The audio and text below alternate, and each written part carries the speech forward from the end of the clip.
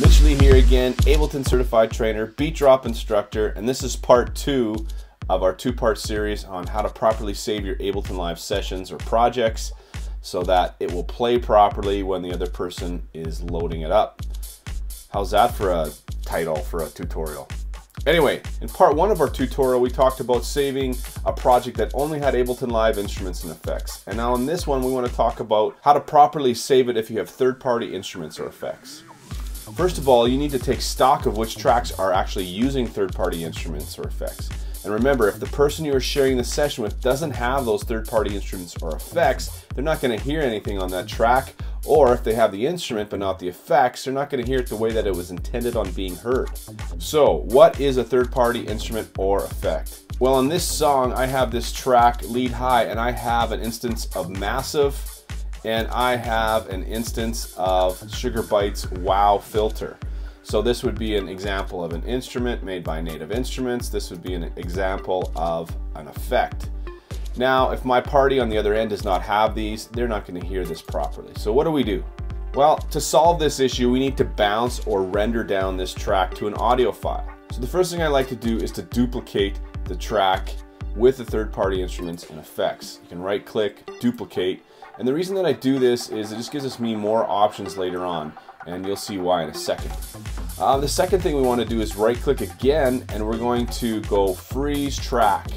This is the duplicated track that I just did, and what happens now is Ableton is going to render an audio file. It's going to bounce this track, and it's going to play an audio file in the background. If I hit play, you'll see, and it's going to turn blue, symbolizing that this track is actually frozen. If I hit solo,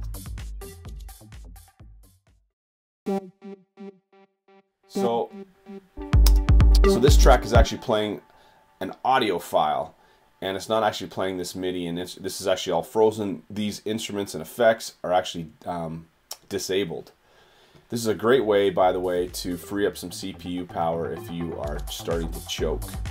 Now what we want to do is go all the way with this, right click, and we're going to flatten this. And what this does is then reveal the audio file that it rendered out earlier. And if we double click on the track header, you'll notice that there's no effects or instruments there. It's purely audio. What I like to do for this next step is to make sure I rename this, and I'll keep it the same, lead high, and I'll add the letter B just for bounce. It just helps me understand this is bounce down. I'll keep the colors the same, and I will make sure to turn this track off. So when he is playing it back or she's playing it back, they're gonna get the actual audio file here. So go ahead and continue that process of duplicating, freezing, and flattening tracks that have third-party instruments and effects.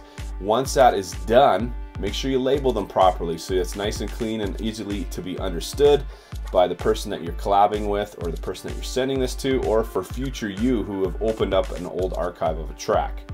Once that's done, we're going to do the same process as we did in part 1. We're going to go up to File, Save Live Set As, pick our destination, and you can see I've already been saving that. You can click Save if you haven't done that. And then we go File, Collect All, and Save. I select the last 2 typically. To be safe, we can turn these all on. Click OK. Now to confirm the file structure, I'm going to go to my desktop. I'm going to click on my housed out project. You'll notice there's a samples folder. And now our new freeze files are actually going to be in our process folder. But they're all there. Our freeze folder, our samples, everything's there. And again, we're going to right click on our project folder, compress, make a zip file. This one's going to be a little bit bigger because it has a full audio frozen file. This one's 53 megabytes. We're going to then share that in our Dropbox, share it on YouSendIt or WeTransfer or Box.net, whatever service you like to use. But that's how to do it properly, and you're going to save a lot of headaches if you follow those steps.